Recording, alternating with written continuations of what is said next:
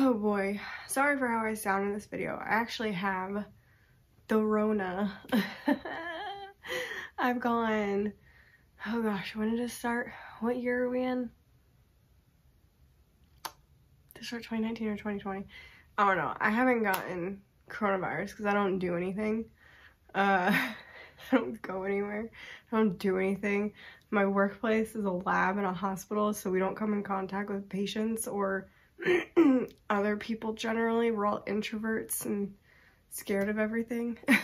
So I feel like I got hit by a truck, and I have both vaccines and the booster, and I still feel like I got hit by a truck.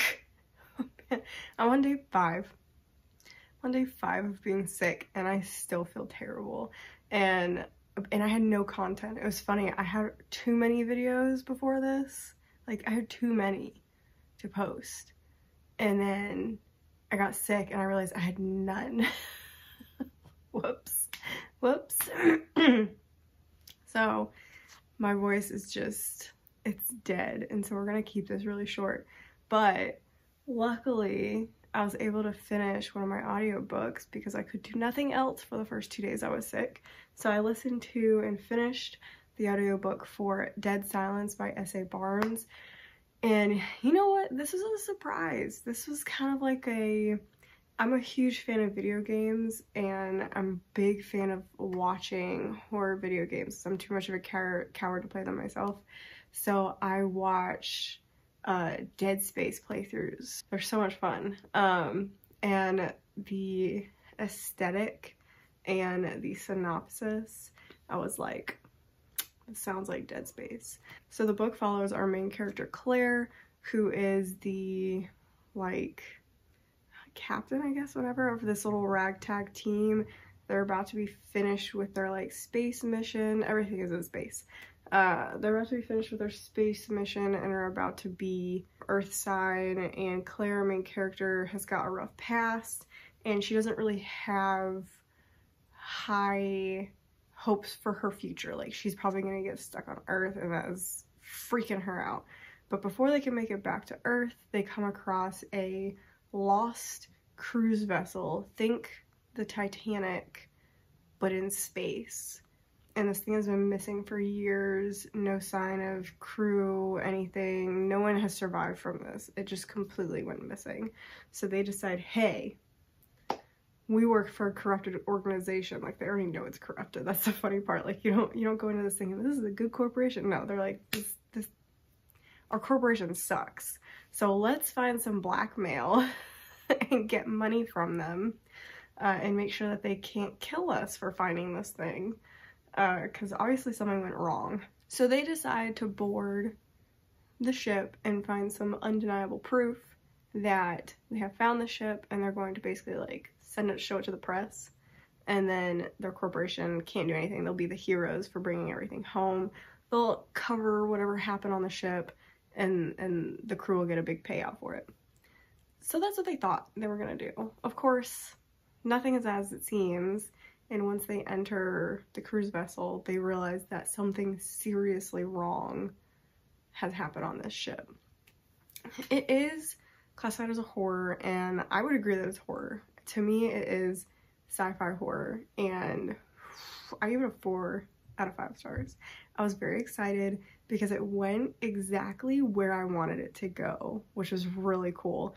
I was afraid, like, there was like a path it could take. There was a path it could take, and I was afraid it was gonna veer off, and I wanted to go this way, and it seemed like it wanted to go the other way, but it went the way that I wanted. I was very excited about that. That's like the first time ever that I'm like, I want this to happen, and it actually did happen. So this book is really neat. Claire is a really very deep, interesting character because she's got a lot of guilt. She lived through a previous disaster that happened at the company, so she's got a bunch of guilt, but she's got great survival instincts, which definitely helps her in this story. And it's kind of interesting. So I listened to this on audiobook. The narrator is really good. I will say she can get a little like whiny at times, but I feel like it matched the character when the character was having issues. She's also a really complicated character because she's dealing with hallucinations before getting on the ship, and just some complicated psychological stuff going on, and you're trying to figure out what exactly is she dealing with, like what really is going on in her noggin. And it's just very fascinating to follow her perspective. And you're also following two different timelines, although the current day timeline is much smaller until the end. So the book is kind of like, I wouldn't say halved, but it's kind of like in two parts. So first part is told in two different timelines. It's her and her crew in the past discovering the ship, and then her being the only survivor talking to two agents from the corporation, trying to figure out what's going on. And it's really neat. And then the second half of the book is, I don't really want to like ruin it, but the second half of the book takes place just in the present, and that's all I'm going to say about that. But that part of the book was so good, and that's where I wanted it to go. I was worried it wasn't going to go to the second part of the book, but it does, and it's really good. It's really good. And it's really interesting because the synopsis, I think on Goodreads, is like Titanic meets The Shining. I don't know if I agree with that. There is a romance, but I feel like the point of the Titanic was the romance, and that is not the point of this book. Absolutely not. I feel like the aesthetic is Titanic, and they should have said that.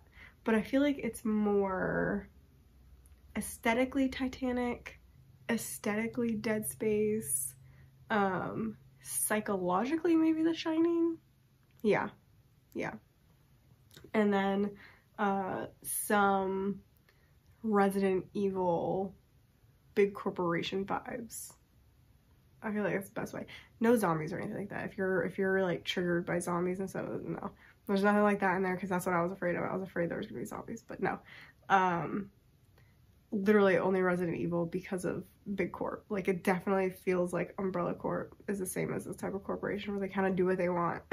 Like, they do what they want and they get away with what they want. But anyway, there were some genuinely scary moments. I've seen some, I think it's like a 3.8 or something on Goodreads, and I saw some people say, this isn't scary, this isn't horror, and I'm like, what kind of horror books are you reading that this isn't like even remotely scary to you? You're stuck in space on a scary ship full of dead people. You're seeing things. There's jump scares in a book. Jump scares. Like, I was legitimately, I was like reading one of these parts and I'm like, I don't want to look at it. I don't want to look at it. I have to keep reading, but I don't want to look at it. Like, that's impressive. That's impressive to put a jump scare in reading. And it legitimately like freaked me out. Like, I was freaking out. So I don't know how people read this and did not freak out. But so I'm curious, if you've read it and did not think it was a horror, why you didn't think it was horror. Because I feel like it was pretty plainly horror. I would say the people who should read this are people who are fans of horror. Maybe not like intense horror. Like, if you're a fan of like really, really dark horror, no, you're not gonna be impressed by this. But if you like horror, if you like sci-fi, if you like fiction in general, if space scares you, like it scares me, you should read this. I think you're gonna enjoy it. It's really fun. It's not too long of a book. It took about 2 hours of the audiobook to like really get into it, but once you were into it, it did not slow down. Like, it kept going. Like, it was like, I did not want to stop after you got like in the ship.